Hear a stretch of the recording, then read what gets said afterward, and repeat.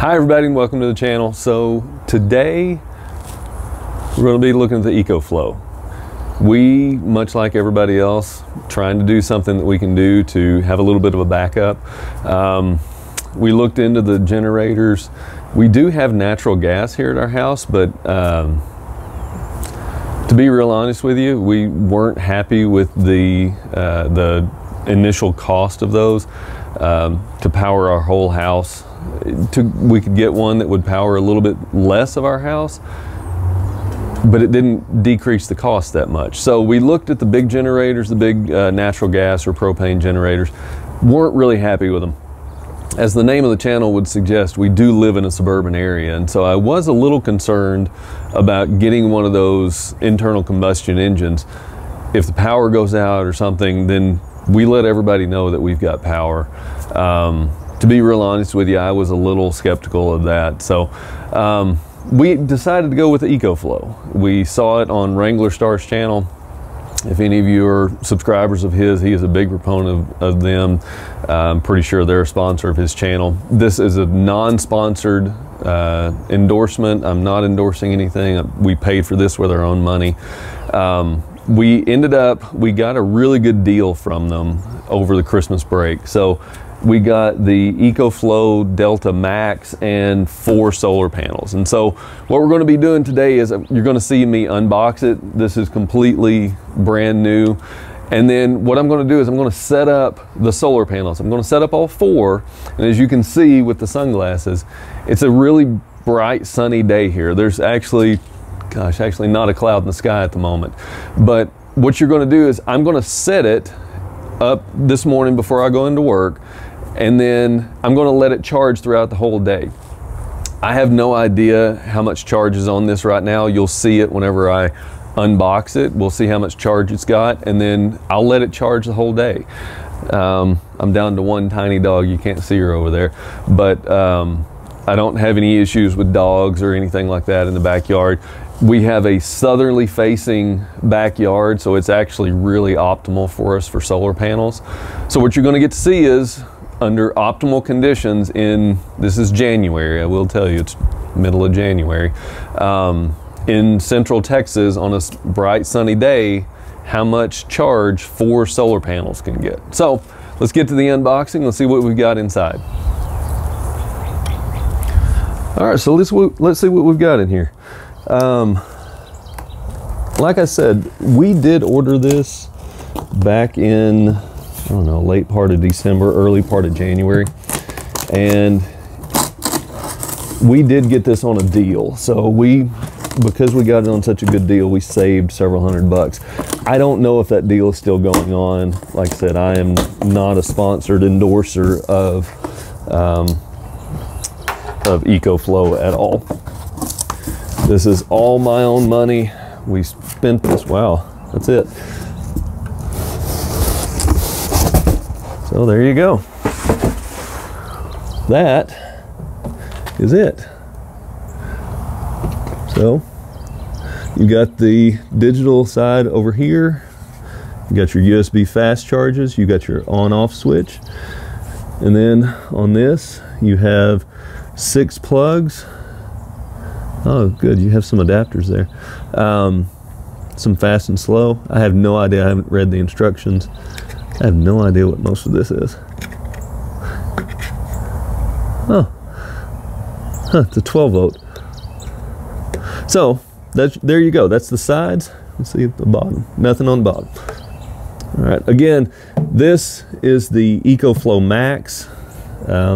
We did not go with the Pro because it just jumped up in price so much. It was beyond what we needed, and we just couldn't justify the cost increase. So let's get this fired up and let's see what we've got. So this is the problem whenever you open things outside with sunglasses. You totally miss important stuff. So this looks like, I don't know, some sort of adapters, instruction manual kit. Let's find out what it is. By the way, while I'm opening this, also not sponsored. I know it's not a 940, but it's a 941. My favorite knife of all time. And I almost cut my finger off. So let's see what we've got. Okay, some adapter cables. So 12-volt adapter cable. By the way, I just want to say, even though there's a lot of wire here, it feels like good heavy gauge wire. More adapter cables. I bet this is the charger. Yep, that is the charger. Although we're not going to be using that today. We're going to be using the solar panels. I need to register, get my 24-month warranty. Looks like the instruction manuals. Oh, even more adapter cables. And, oh, solar panel instruction kit. We do have 4 of these, so we're gonna test this bad boy out today. Can't be as easy as a 3-step process, can it? Find my MC4 port, connect the ports together, connect their solar panel to the port, and there you go. It can't be that easy, can it? We're gonna find out shortly though. So that's what is in the box. I'm always afraid to do this because I'm afraid I'm gonna cut stuff that doesn't need to be cut.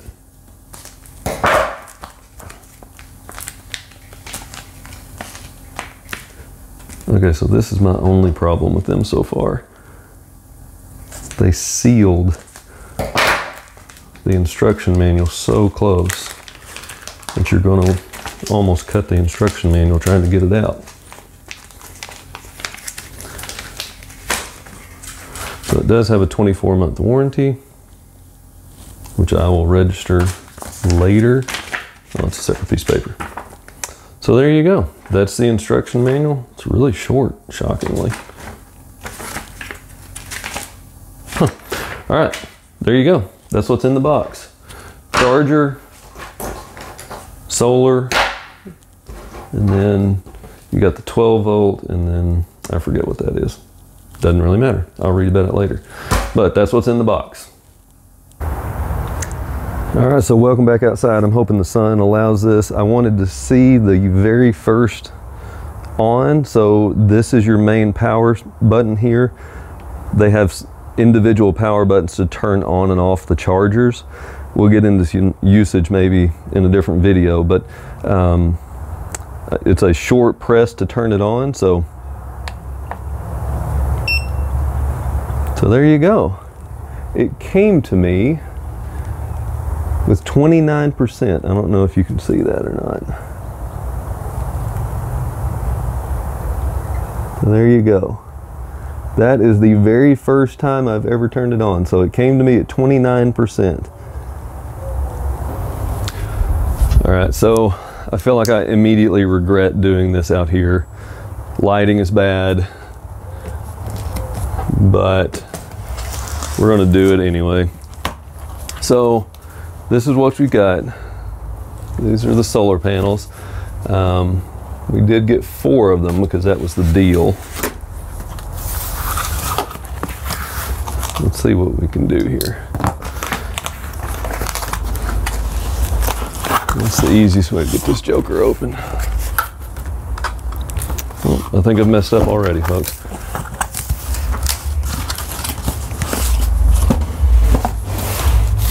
No, maybe not. Let's see if I can poke it out from one side. I don't want to rip the whole box.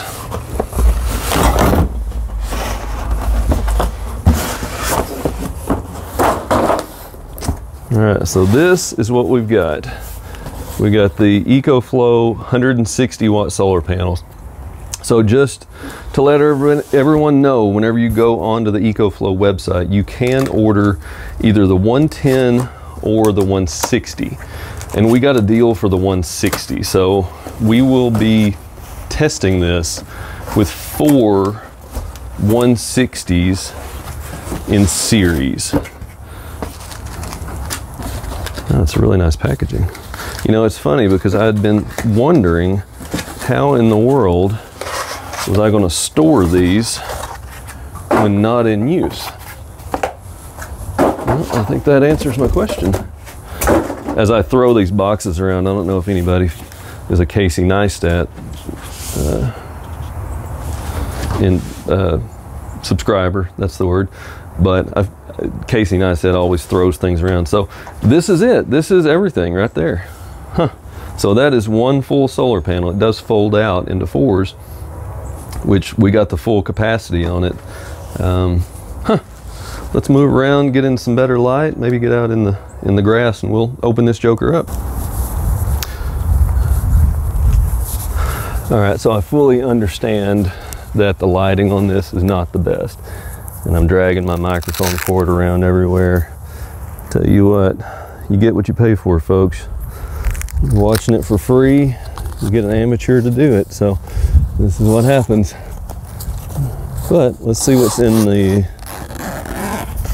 Is this going down anymore? No, it does not. One side zips all the way. Well, okay. I guess that's a protective panel. Some sort of, it looks like Chinese, I think, writing. I did not purchase it through Amazon. Some basic instructions on how to open it up.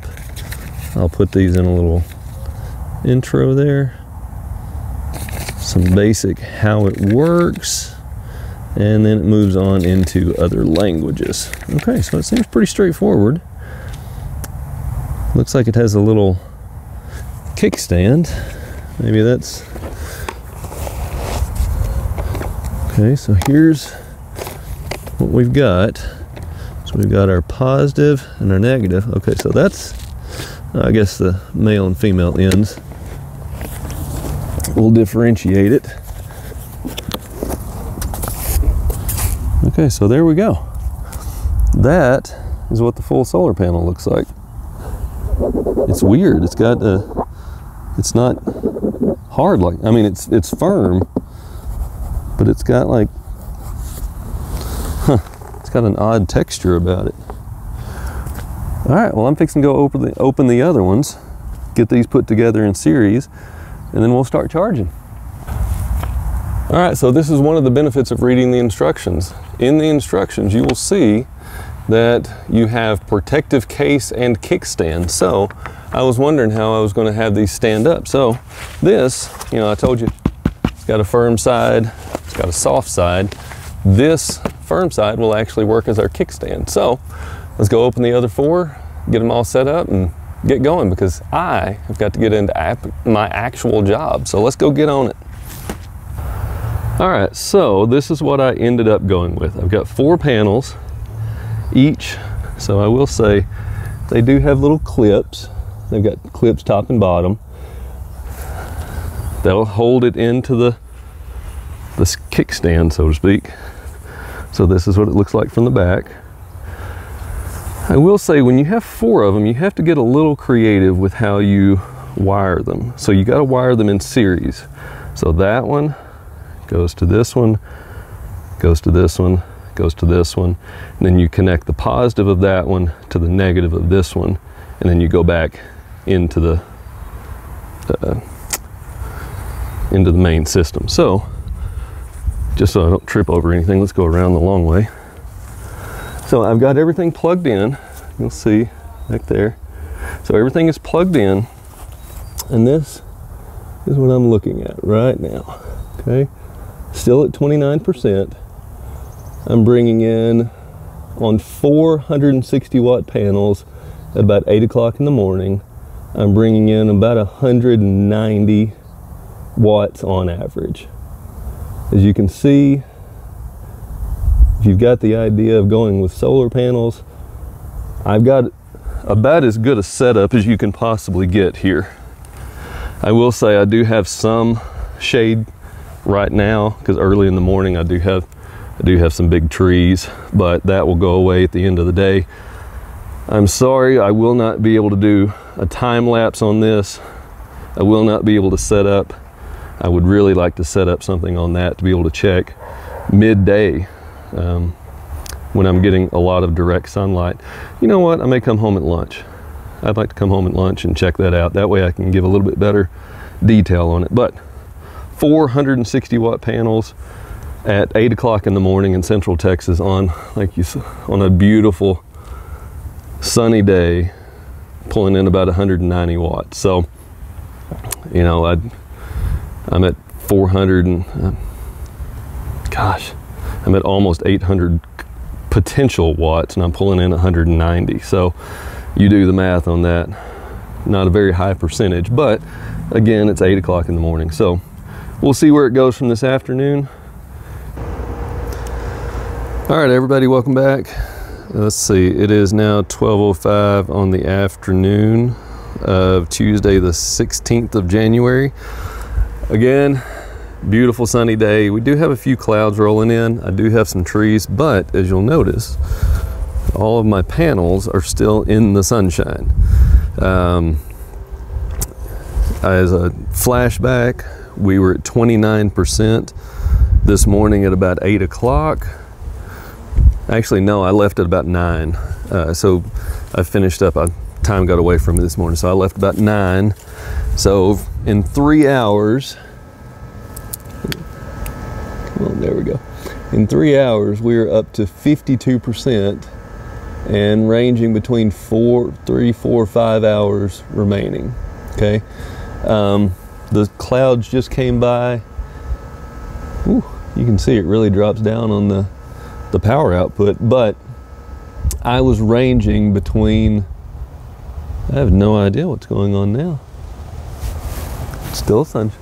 Well, maybe, I guess a little bit of clouds really makes a big difference, because whenever I came back in and checked on it, I was at 52%, and we were clocking in at around 500 watts.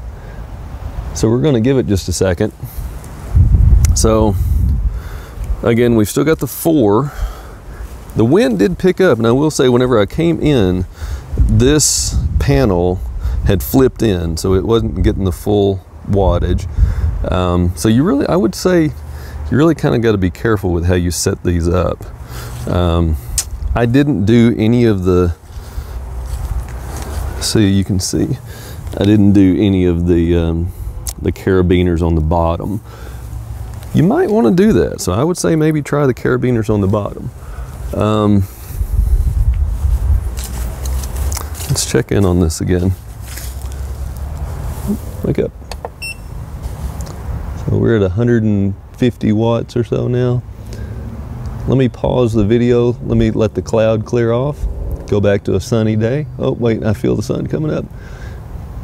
You felt it jump up. It's amazing. It really responds to direct sunlight. Now we're at 260. You see us jumping up. Sun's coming up again. Came out from behind the clouds, and we are up, wow, way above, jumping up way above 500. So again, we're in the afternoon.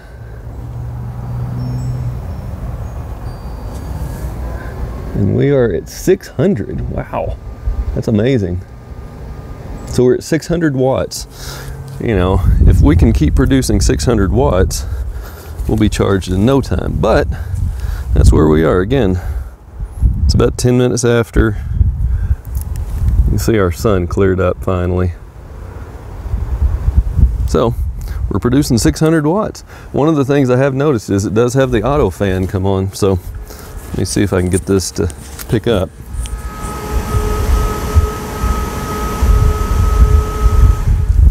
So that's the auto fan keeping it cool. I will say one of the issues that I've run into, and I would recommend a change, but the cord where you actually plug in the solar panels to the unit is relatively short. I would say it's probably, I don't know, 6, excuse me, 6, maybe an 8-foot cord when you include the connectors. But it's relatively short. I would like a longer cord. That way I can keep the unit in the house. Because right now, if this were a scenario for us, I've got my solar panels outside. I've got my unit outside. I would like for my unit to be inside. That way I can manage my cords a little bit better. But we are what we are. So we're back out in the sunshine. Let's get it again before we are done here. Yep, we're at about 550, so it's looking pretty good. All right, so I'm fixing to go get me something to eat, head back into work, and I'll come check on it this afternoon. We'll see where we stand. All right, so it's a full day. I'm back from my real job. It is now about 5:45. You can see it's much darker in the day. I left all the solar panels just as they were. I didn't tend to them. I didn't track the sun or anything because I was at my real job, which pays the bills. But let's see what we've got. So I just unplugged it. I haven't checked it. All right, so we are at 80%. So I got it this morning. It was 28%. Pretty sunny day, unattended solar panels. And the Ecoflow Delta Max went from, with 460 watt solar panels, I went from 28% to 80 in a day. Granted, I wasn't pulling any power from anything. I wasn't charging anything. I didn't have any output. But everything going in, not bad all in all. I'd say up to about 80% fully charged. So what I'm going to do is I'm going to go in and plug it in and see how long it takes to get on, you know, my 120, 110, how long it takes to get fully charged. But that's for me, that's the end of this video. I think for the purposes of this video, with people looking into the solar, you know, really I think this video served its purpose. So you know, about 50% charge on a sunny day in Central Texas. Granted, you know, I started around 9-ish, got everything hooked up, got everything going. Probably wasn't optimal with my trees. I probably lost, I would say, I probably lost a lot of sun around 2 o'clock because whenever I saw it at lunch, it was, you know, running 500 watts coming in. But then what I didn't show you is whenever I left, I had a meeting, I had a Zoom meeting here at the house from 1 to about 2. So I left at about 2 o'clock. And then the way the sun traveled, I was down about 113. And so I would say I didn't gain much, probably didn't gain much wattage after about 2 o'clock this afternoon. If I could have moved things around, I probably could have done a lot better, but you know, 80% by the end of the day is not bad for not having tended to it and just kind of set it up for good video. You know, I think, I want to say I was at pretty close to 70% at 2 o'clock. So yeah, I lost most of everything after that. So, you know, when things are optimal, it was charging like crazy. Things got less optimal, as they are with most solar panels. You know, they got suboptimal pretty quickly. So there you go. Take it for what it is. 50% charge, and I would say that probably went mostly from 10 o'clock to about 2 o'clock, for me anyway. Again, if you want to track it, if you want to do it different times of the year, which, you know, for me, I may do it this summer and see what we can get. But in January in Central Texas, that's what we can get. Thanks for watching. Hope this has been helpful. Please be sure to like and subscribe. It'll help us out a lot. We'll see you on the next video.